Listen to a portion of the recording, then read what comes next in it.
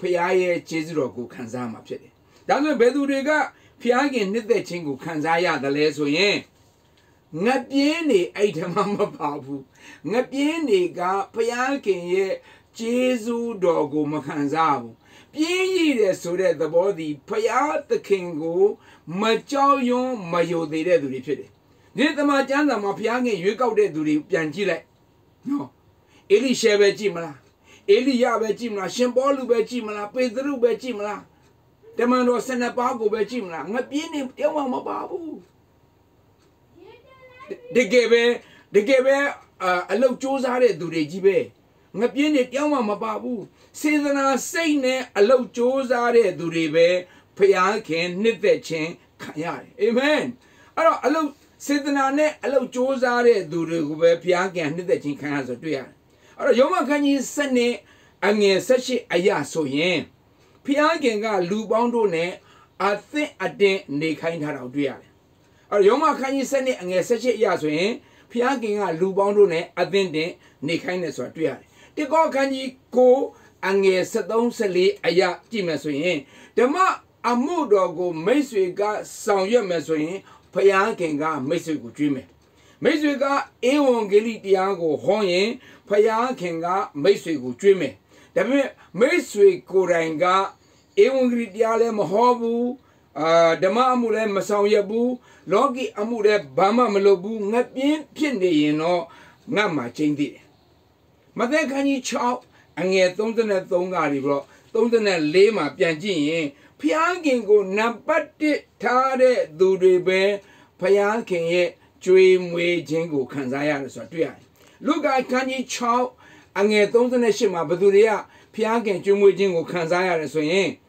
သူတို့ဘာကိုပေးကမ်းတတ်တဲ့သူတွေပဲဖျားခင်ကြွေးမွေးခြင်းခံတယ်ဘာလို့ဖျားခင်ကကျွန်တော်တို့ကိုခိုင်းတာသူတို့ဘာကိုပေးခိုင်းတယ်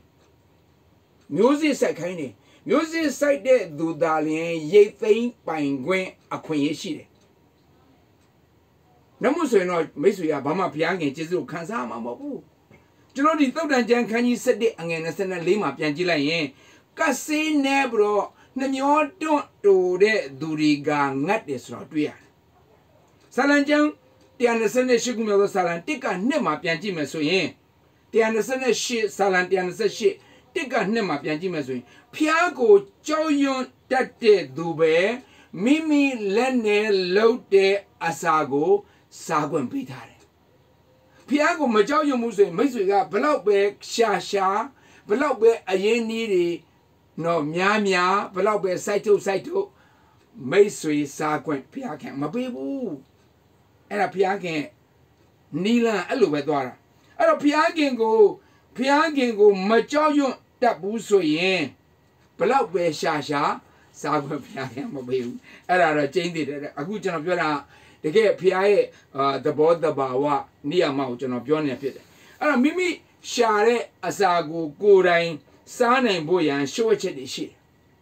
အခုနကကျွန်တော်ပြောတာနော်ဒါမိတ်ဆွေကိုယ်တိုင်အလုပ်ကြိုးစားမှာနော်မပြင်းအောင်အဲ့ဒီဟာတွေမကဘူးနောက်ထပ်ရှုပ်ချက်တွေရှိတယ်မိတ်ဆွေကလူပြိုဖြစ်နေဖြစ်မယ်ဒါမှမဟုတ်အိမ်အောင်တဲ့ဖြစ်အဲ့တော့လူပြိုတော့ပြဿနာမရှိဘူးလူပြိုဆိုတော့မိတ်ဆွေကိုယ်တိုင်ကအလုပ်ကြိုးစားမှာတကယ်လို့အိမ်အောင်တဲ့ဖြစ်တယ်ဆိုရင်မိတ်ဆွေယူထားတဲ့ဇနီးနဲ့မိတ်ဆွေကနှစ်ယောက်မဟုတ်ဘူးတယောက်တည်းပဲဖြစ်တယ်နှစ်ဦးမဟုတ်ဘူးတဦးတည်းပဲဖြစ်တယ်ဒါကြောင့်မိတ်ဆွေရဲ့ဇနီးတွေကဖျားကိုမကြောက်ရွံ့တတ်ဘူးဆိုရင်မိတ်ဆွေဘလောက်ပဲကိုလက်နဲ့ဘလောက်ပဲကြိုက်သလောက်ရှာမိတ်ဆွေစားခွင့်ရမှာမဟုတ်ဘူးတဲ့မိတ်ဆွေကဇနီးရပြီးနောက်သားသမီးရလာမယ်သားသမီးရလာပြန်တော့လေအဲ့သားသမီးတွေကဖျားခင်ကိုမကြောက်ရွံ့တတ်ဘူးဆိုပြန်ရင်လေမိတ်ဆွေကကိုလက်နဲ့လှုပ်တဲ့အစာကိုစားခွင့်ရမှာမဟုတ်ဘူးအဲ့တော့ဖျားခင်ကိုကြောက်ရွံ့တတ်ဖို့ရန်မိတ်ဆွေကိုယ်တိုင်ကဇနီးတွေကို godly way ထဲမှာအသက်ရှင်တတ်ဖို့ရန်နှုတ်ကပတ်တော်သင်ကြားပေးရမယ်နှုတ်ကပတ်တော်နဲ့ဆိုင်တဲ့ပညာပေးတွေလုပ်ရမယ်နောက်လမ်းပြမှုတွေလုပ်ရမယ်သူတို့ရဲ့ဘဝအသက်တာမှာတကယ် biblical will တိုင်းအသက်မရှင်တော့ဘူးဆိုရင်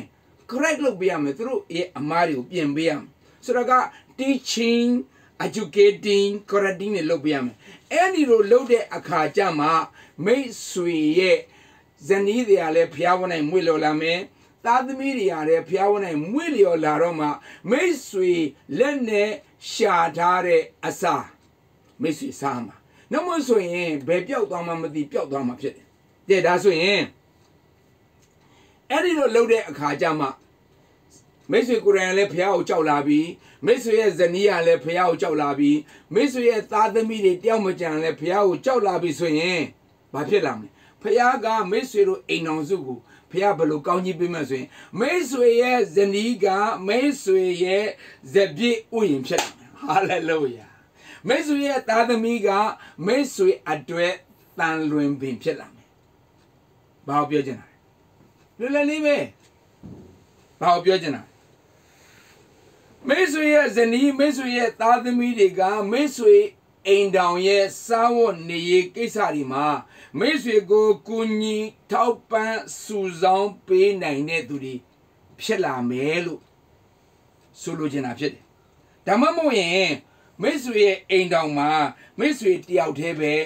ရုန်းကန်လှုပ်ရှားရတဲ့သူတယောက်ဖြစ်လာမှာချင်းသေးတယ်။အဲ့တော့အိမ်တော်တစ်ခုကိုတိဆောက်တော့မယ်ဆိုရင်ချစ်တာတွေကြိုက်တာတွေမျက်နှိုးတာတွေနဲ့မလုံလောက်ဘူးဆိုတာကိုမိတ်ဆွေကိုကျွန်တော်ကကြိုတင်ပြီးတော့အိမ်တော်မကြခင်ကလေးကဒါတွေကိုစဉ်းစားထားပါလို့ကျွန်တော်ပြောချင်တယ်။ဟိုချင့်ပြီးရောဆိုတာနဲ့အိမ်တော်တစ်ခုဟာတိဆောက်လို့မရဘူး။လင်းကိုအထောက်ကိုပေးနိုင်တဲ့ဇနီးဖြစ်မှအိမ်တော်ကတားရမှာ။ဥပမာဆိုပါတော့အထောက်ကိုပေးတဲ့ဆိုတဲ့အခါမှာဘက်စုံအထောက်ကိုပေးနိုင်တဲ့သူဖြစ်မယ်။ဥပမာဆိုပါတော့မိတ်ဆွေရဲ့ဇနီးကမိတ်ဆွေလိုချင်တဲ့သားသမီးကိုမွေးပေးနိုင်တဲ့သူဖြစ်မယ်။နောက်မိတ်ဆွေနဲ့အတူပဲအိမ်တော်စုမှာငွေရှာပေးနိုင်တဲ့သူဖြစ်မယ်။နောက်ထမင်းဟင်းတွေကောင်းစွာချက်ပြုတ်ပေးတတ်တဲ့သူဖြစ်မယ်။နောက်အိမ်လုပ်ကိုကျွမ်းကျင်စွာနဲ့စီမံခန့်ခွဲတတ်ရမယ်။နောက်ကငွေကြေးကိုစုဆောင်းတတ်ရမယ်။လျောက်ကြားကိုပြဿနာရှာပြီးတော့နဘူးနဇာလောက်တတ်တဲ့ဇနီးတဲ့မဖြစ်ရဘူးအဲ့ဒါတွေကဒါကဇနီးတဲ့ဘက်ကနောက်တစ်ခုကငွေကြေးကိုလိုအပ်တိုင်းဖျားခင်ထံမှာစုမတောင်းပဲနဲ့မကြံဖန်တတ်ပဲနဲ့မိတ်ဆွေစီမှာပဲလက်ဝါးဖြန့်ပြီးတော့တောင်းခံတတ်တဲ့ဇနီးမျိုးမဖြစ်အောင်မရရင်စိတ်ကောက်မယ်မရရင်ပြဿနာရှာဒီလိုမိမမျိုးမဖြစ်အောင်เนาะအဲ့လိုအမှုချင်းတွေကဒါအဲ့လိုအမှုချင်းတွေကဇပြည့်ဥယျာဉ်တစ်ခုရဲ့ပုံသဏ္ဍာန်မဟုတ်ဘူးသားမိဘကကြည့်အောင်သားမိဘကပြန်ကြည့်လိုက်မယ်ဆိုရင်လည်းဒီတိုင်းပဲဖြစ်ရမှာ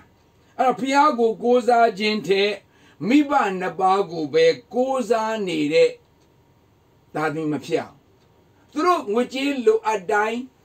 စားစရာလိုအပ်တိုင်းသူတို့ဝစ်ချင်စားခြင်းနဲ့အဝတ်စားဖို့တွေလိုအပ်တိုင်းမိဘနှစ်ပါးစီမှာလက်ဝါးဖြတ်နေတဲ့သားသမီးတွေမဖြစ်ရဘူး